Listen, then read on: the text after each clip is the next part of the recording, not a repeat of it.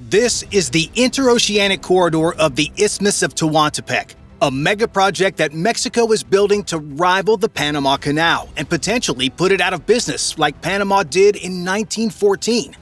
The Panama Canal, a major maritime transportation shortcut for ships navigating between the Atlantic and the Pacific, is suffering from a drought caused by climate change in the area. With the water levels rapidly reducing, the canal's glory days are coming to an end. So could the Mexican corridor be the final nail in its coffin? The idea of a direct route that connects the Atlantic to the Pacific Ocean goes as far back as the 1800s.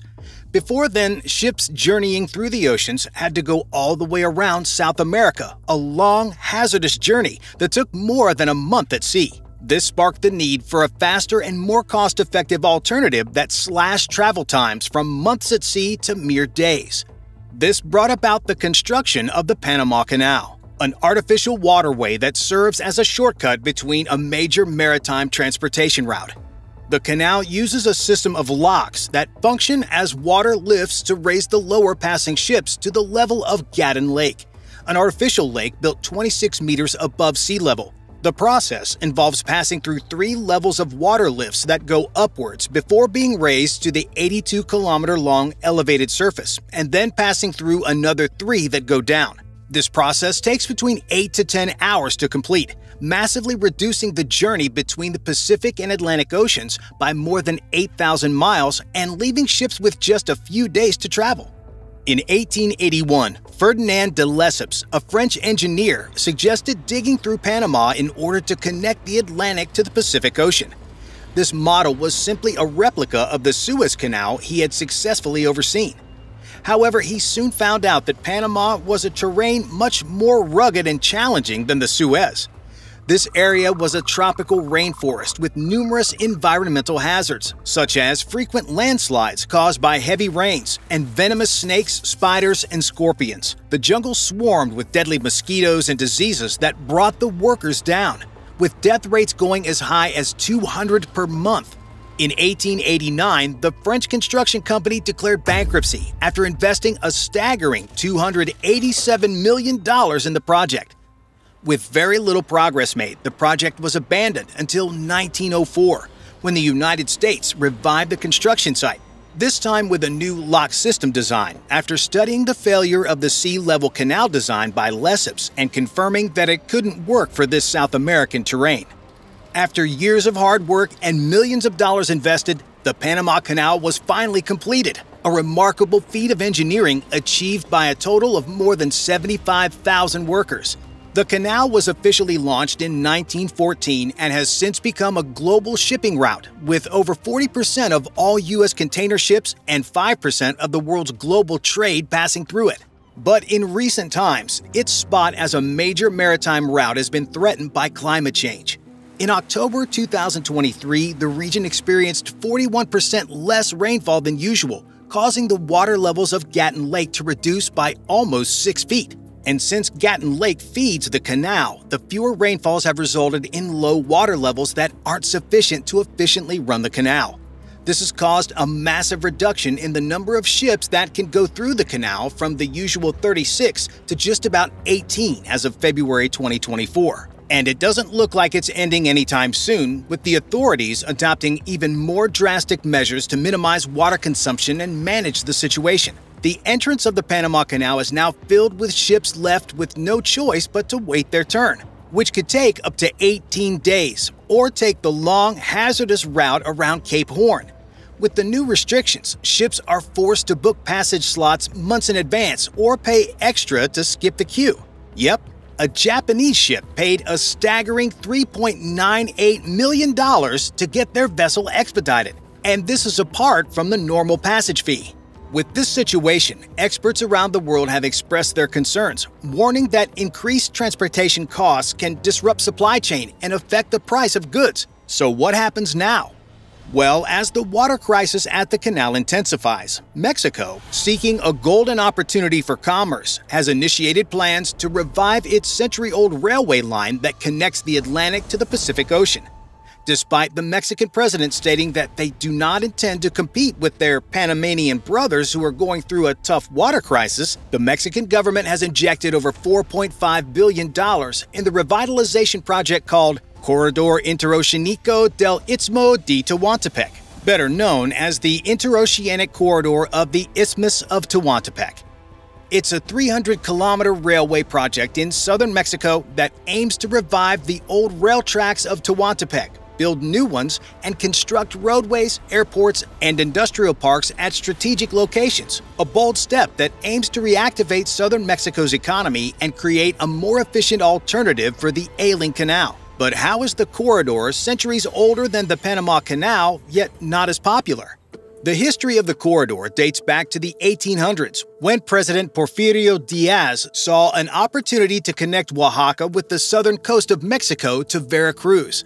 He envisioned a railway that linked the Atlantic to the Pacific Ocean. After years of planning and construction, the railway was completed along with Port Coatzacoalcos, which opened up the Atlantic Ocean, to Port Salina Cruz, which opened up the Pacific Ocean.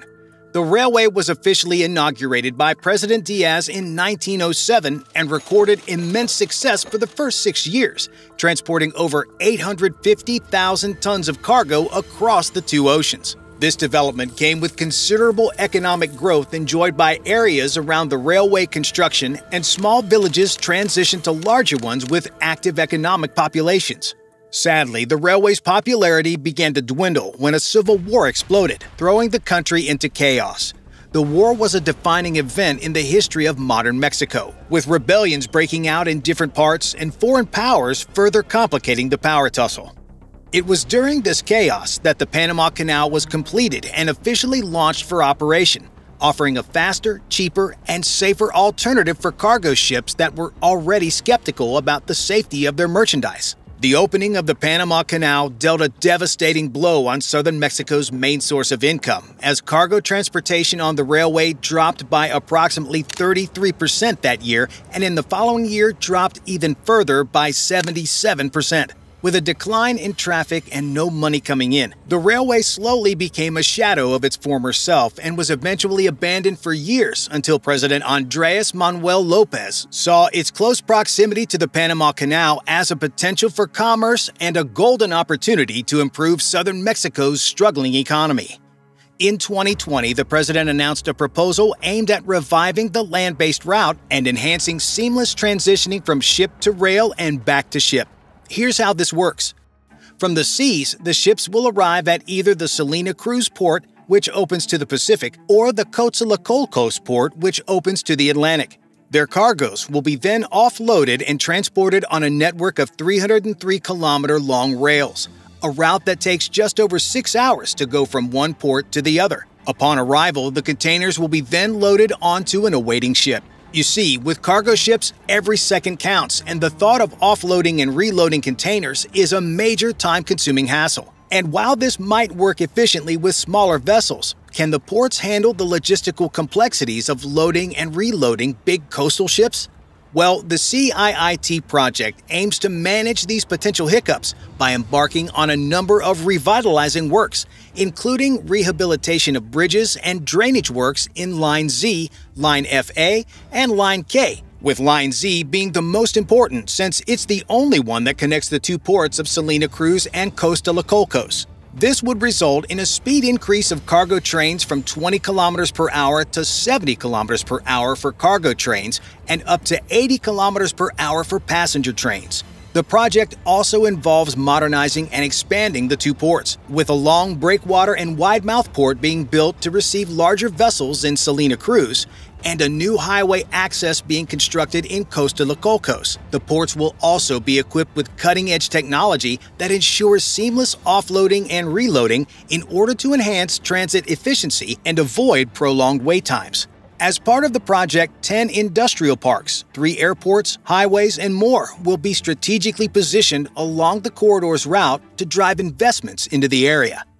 This is in order to facilitate job creation and increase the chances of the Isthmus of Tehuantepec becoming a global trading hub. Upon completion, the CIIT is projected to carry up to 300,000 cargo containers annually, and by 2033, it will have moved approximately 1.4 million containers. Can the Isthmus of Tehuantepec really become an alternative to the Panama Canal? Although the Panama Canal is going through a major drought crisis, it remains a global maritime shipping route that operates around the clock, and the thought of the Mexican rail line running it out of business is almost impossible. For some perspective, the Isthmus of Tehuantepec is projected to move over 300,000 cargo containers annually between the two ports. While this is an impressive record, it is still barely scratching the surface of Panama's capacity to move an average of 4 million containers annually. Despite strong conviction that the Mexican rail poses no threat to the waterway, since it can only handle a fraction of what Panama Canal does, it can function as a handy backup that complements the canal, taking loads off its back to prevent shipping traffic and avoid prolonged delays. If you enjoyed our video, join our membership, Paper Pilot Club, to support us. You'll get monthly custom paper airplane designs, early access to our videos, and exclusive member badges to stand out in the comments. Click join now and be a part of the adventure today.